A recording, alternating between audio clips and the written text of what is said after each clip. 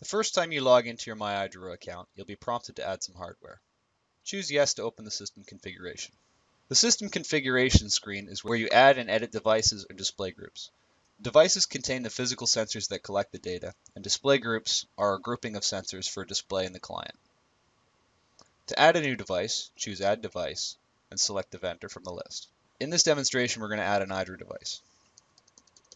Enter the serial number of the device and choose Claim. You'll see the new device show up in your devices list to the left. On the right is the configuration information for that device. These fields should be edited depending on your installation. Once you're happy with your edits, choose Save Changes, and the configuration will be saved. When a new device is added, it also automatically adds a new display group with all the sensors of the device. You can see the display group Eydro with the matching serial number has been added automatically, and all the sensors from that device are in that display group.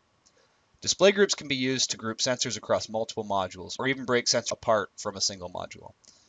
For example, if I wanted to create a new display group with only power port A, I would do this by adding a display group, giving it a descriptive name, in this case we'll use test, and selecting the sensors that I want part of that display group.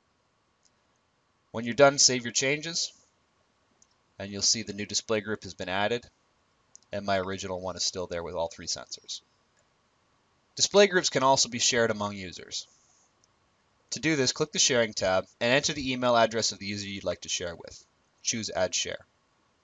Another option is to create a public URL. What this does is it creates a public page that can be shared among users without them having to create a user account.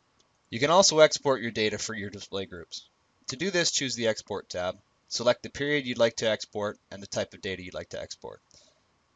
Clicking Export Data will download a comma-separated value file which can be imported into Excel or some other spreadsheet program. When you're happy with your configuration, choose Done to close the system configuration dialog. In the future, if you need to go into the system configuration, hover over the gears in the top right and choose System.